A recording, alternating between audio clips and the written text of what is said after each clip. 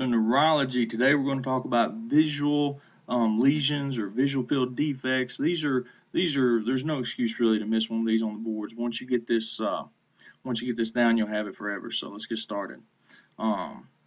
Here is a very simplified overview of what we're talking about. So these are your temporal fibers here in blue, and the ones in red are also known as your nasal fibers. The ones in blue are your temporal fibers. But notice your temporal fibers on both sides see nasally. And both of your nasal fibers from the middle see temporal fields on both sides. That's a very basic understanding, but that's where you got to start. Okay. So now that we got that down, what happens right here? So you can also think of it as not them seeing this way, but light is projecting. So if light is right here in the nasal part of the visual field of the left eye, remember this is left, this is right. So if an image is right here in the nasal field of the left eye, what is seeing this image is the temporal side of the left retina. And therefore it's going to be projected back to the temporal side of the lateral. This is the lateral geniculate nucleus on both sides. So everything on the left eye, the fibers from that in the optic tract and the optic nerve, or the optic tract, is seen on the right eye. From the left optic tract is seen, the nasal fiber is seen temporal, and then the temporal fiber or neuron is seen nasally. So if you really want to just talk about the left eye, sometimes it's easier just to look with what one eye is seeing. So that right there is what is being seen by the left optic tract, or the axons in the left optic tract. It's seen on the right eye, it's seen nasally, which is the fibers run nasally, which is seen temporal field, and the nasal field is being seen by the temporal axon on the left eye, all going back to the left geniculate nucleus. Notice that the nasal fibers on both sides are the only ones that cross ever. Temporal fibers, as we said before, do not cross, but they do see nasally. Now, to add a little bit more to this story, we got to look at this picture. So it's the same thing, fibers coming back to the lateral geniculate nucleus, but now we have something called Meyer's loop and the optic radiations, okay? And this right here in green is Meyer's loop.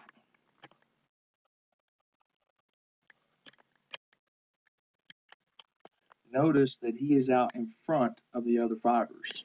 Now, in gray here this is what is called or actually it's not what's in gray, but the whole thing here is called the optic radiations. And as we will see, those progress to the occipital lobe. Now, here's a full schematic of what we've been talking about, and it's very simplified. Some people like to look at it this way. This is usually the way I draw it if I'm ever asked a question, make sure I don't miss a easy answer. Or some people actually, and here's actually a better view of, so right here you have the optic chiasm where the nasal fibers cross, okay? And this is a really good diagram to, if you were to see an arrow going from left to right, here's how your visual field would process that arrow. So as you can see, it's color-coded.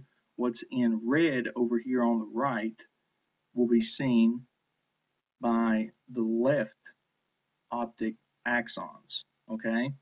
But on the right eye, the nasal fibers will see the temporal field, and then the temporal field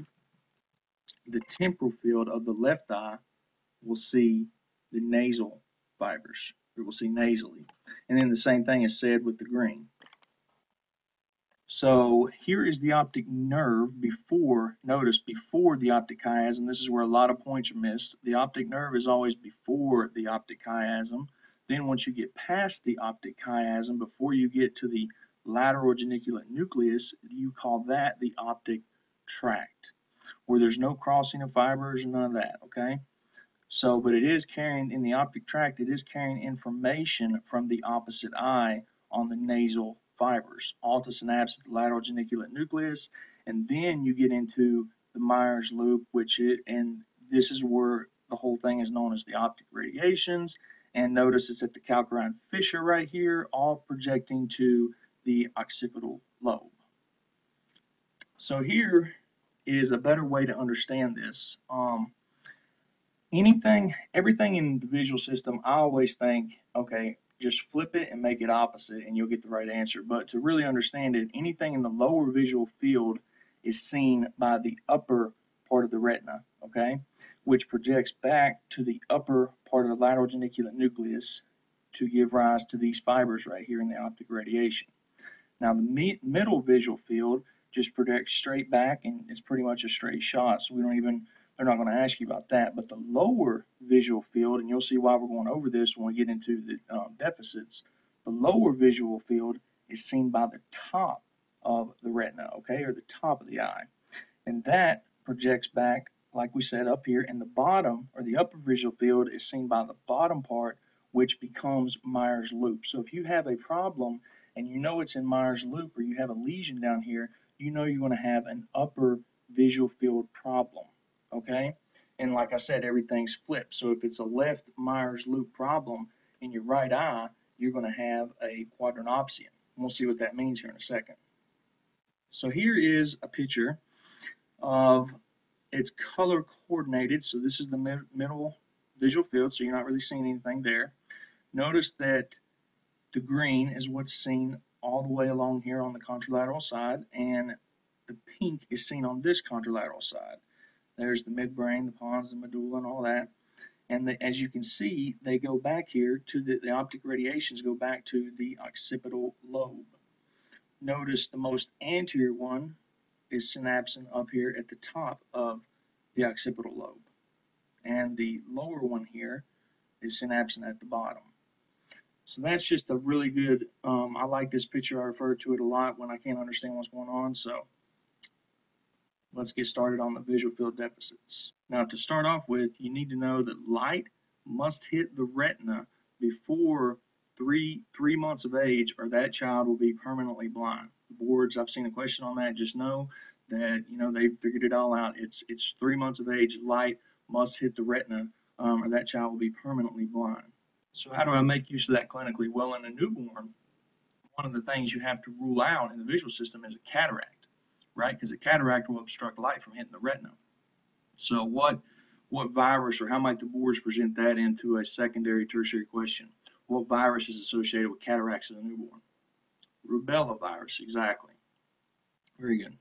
Now, I'm not saying that all cataracts in newborns are caused by rubella. I'm just saying that's a way the boards can test you on it. Actually, that's the zebras right there. Usually, it's just congenital cataracts. Or also, what's the other thing that could cause cataracts? You got it, a retinoblastoma. Very good. So that could be on your differential as well. So that brings us to our first lesion. So what we're going to do is we're going to lesion right here. That is the optic nerve. So remember up here at this drawing, see right here, this is what we're lesioning. It's the optic nerve. Okay. So if you lesion the optic nerve, and we would draw a set of eyes here, this being the left, this being the right. Left, right. What would you expect to see in this left eye? Because this is where the fibers are being cut. Well, you're going to have monocular blindness is what they call it. You ain't going to be able to see nothing out of your left eye. Okay, that's if you lesion the optic nerve. Now, the right eye is going to be fine because, see, his fibers are still good. So that is our first lesion.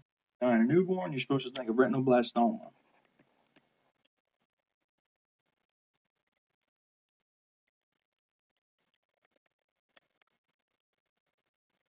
In younger children or adults, you're supposed to think of gliomas. Now, if it's not gliomas, they could also go for transient ischemic attacks in adults and the elderly. There's that classic term, amaurosis fugax. That's what they're talking about there. Now, with amaurosis fugax, a clot usually goes into the retinal artery, will occlude that artery, so, it might take 4 to 6 hours for that clot to break up, or it might not break up at all, and that's when they lose their vision for 4 to 6 hours, and then it comes back. So that's what amaurosis fugax is talking about. And that's from TIA in adults or elderly patients. Now, the only other thing to talk about is a central venous or a central artery occlusion. Now, so the only question is, how do I tell if it's a venous or an arterial clot in the central retinal artery? Well, when you look at the retina with a venous clot, you're going to see blue, right? Venous blood is blue, less oxygen. But if you look at the retina and it's an arterial clot, you're going to see a pale retina, right? There's no blood supply getting to it. So that's how you tell the difference between the two. And that brings us to our second lesion, which we're going to do right here at the optic chiasm. So as you can see, we're lesioning both nasal fibers, which are crossing. So what is right underneath the optic chiasm? The pituitary gland and the pineal gland. Very good.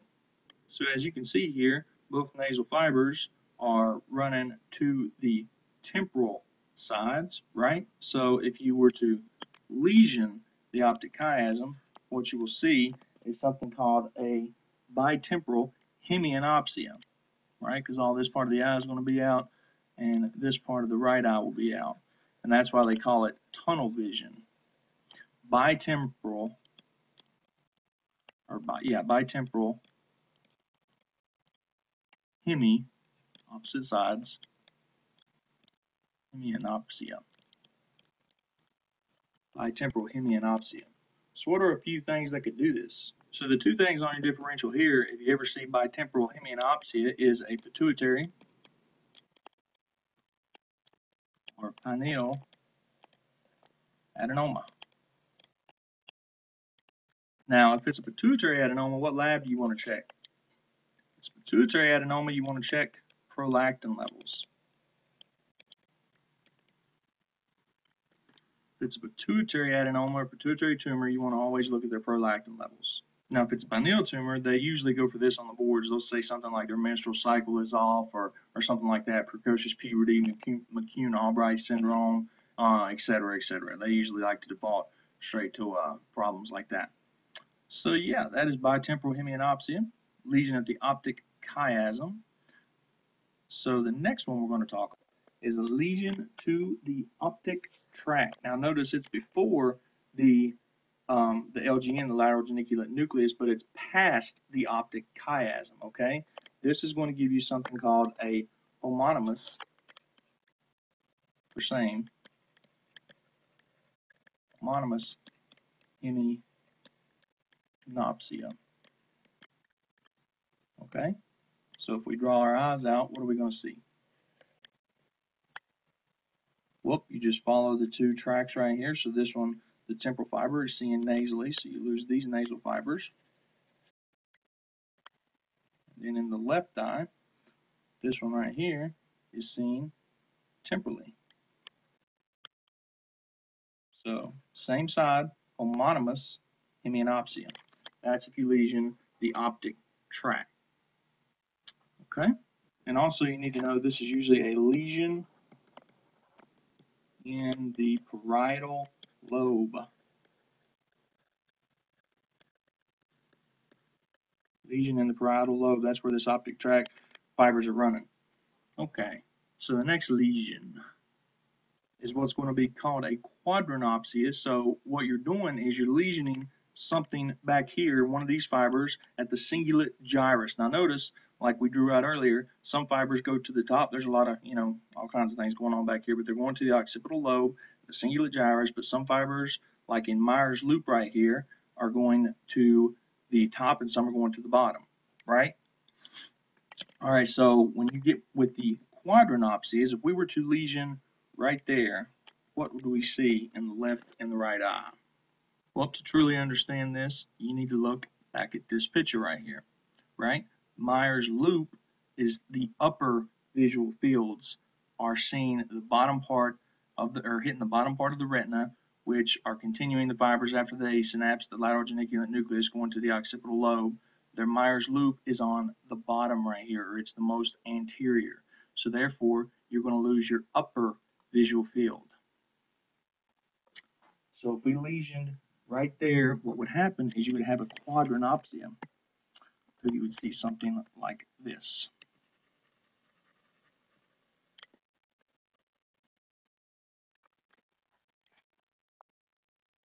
Superior.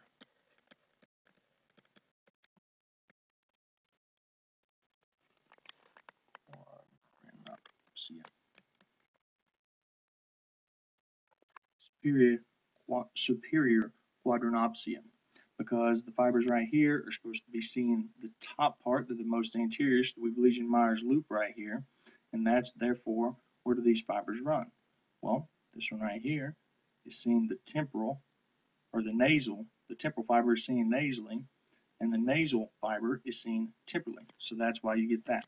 Very simple. So next up, what are we going to lesion? Well, let's say we lesion the optic radiations before those fibers join with Myers loop, okay? So if we lesion the bottom part of the optic radiations here, what would we see? Again, go back to this picture. And if you are losing, or if the optic radiations fibers right here are lesioned before they join up with Myers loop fibers and the middle visual field fibers, where would we be losing? We would lose our lower visual field. So therefore, we can now go and draw this in.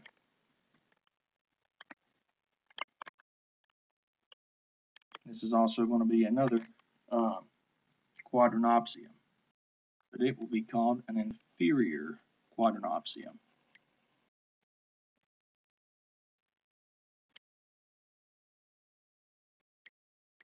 Okay, so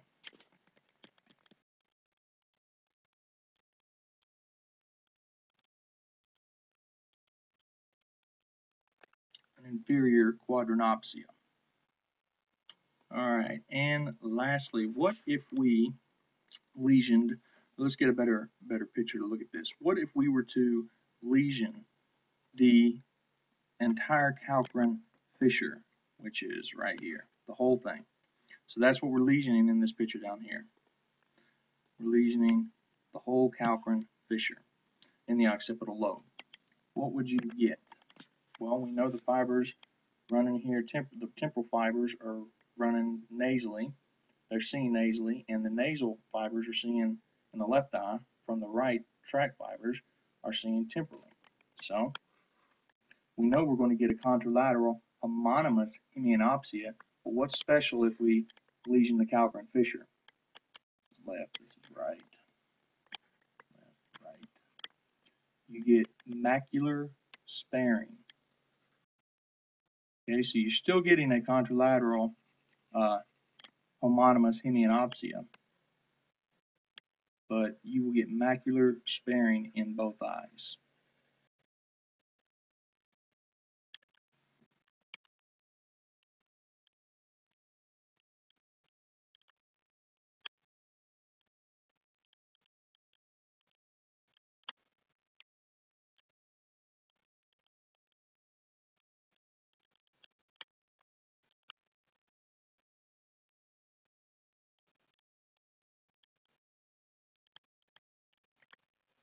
Okay. Now, what could be on your differential for something lesioning back here in the posterior fossa area? Well, it could be TB. Tuberculosis loves to infect the posterior fossa. It could be a meningioma, right? Could be any of these things. So look for something that's going to affect the posterior or the occipital lobe or the posterior fossa of the brain. So that's pretty much all the boards expect you to know. It's literally that simple. They might ask you, you know, if you're in the parietal or the temporal lobe, or maybe the where TB or a meningioma or craniopharyngioma or something like that can infect. So associate those, but if they give you, which they probably will, they just want you to understand it on this basic level, and you'll be more than fine on the board. So these are very easy points. Don't miss these. All right, best of luck to you.